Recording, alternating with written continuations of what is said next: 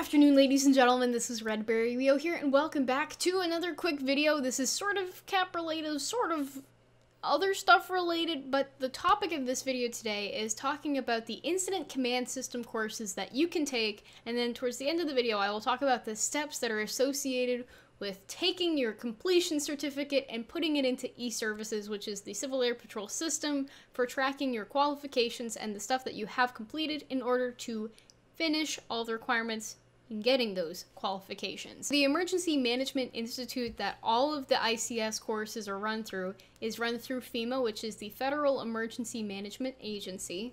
And so for at least ICS 100, 200, 700, and 800, you can take them fully online. But the other ones, there is an in-person component that you are required to complete in order to have that certification done.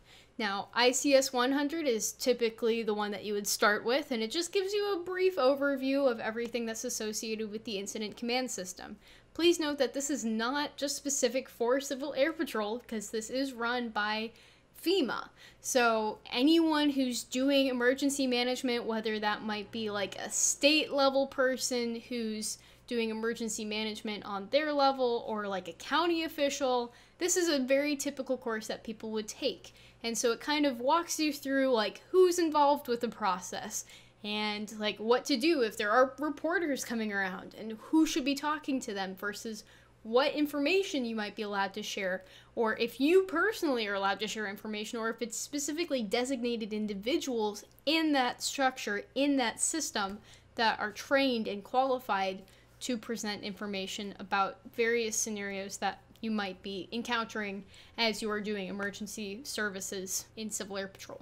The process to actually get to the training is actually relatively simple. If you just Google ICS 100, it'll actually be one of the first search results. The URL should look like training.fema.gov and then /IS and then just a whole slew of stuff. And there you can look at the right side of the window, and there it will have information about how to take the course online. You do have to set up an account, and then once you set up that account, you can take the course.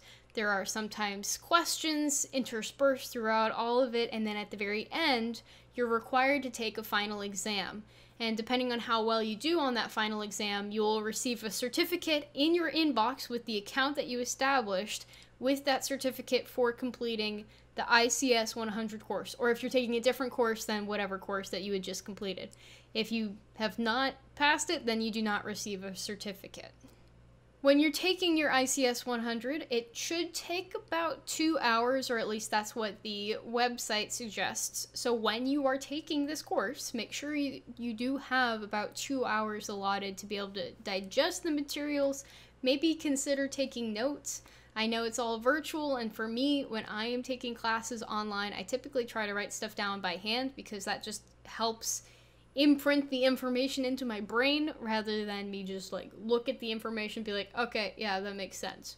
So that's just a small recommendation because the information is pretty useful, especially if you do want to be actively involved with emergency services. And a lot of the information that you see will be used, and a lot of the information you see is useful, especially for ground team leaders to know, and then anyone higher up in the chain. So that includes like air branch director, ground branch director, the incident commander, and everyone in between. Like it's very useful to know that whole structure, especially if you're working with other agencies as well. Like if you're working with a dog team, or if you are helping another, or if you're supporting an exercise that multiple organizations are part of, like how do you transition between one organization to another being in charge of a site?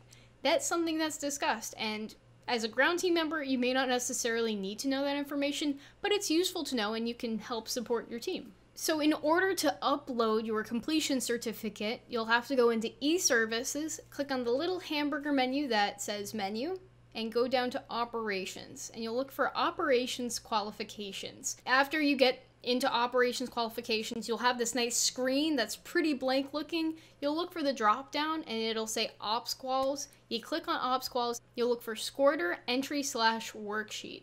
And you'll go ahead and put your cap ID in, and let's say you're putting in your IAS 100.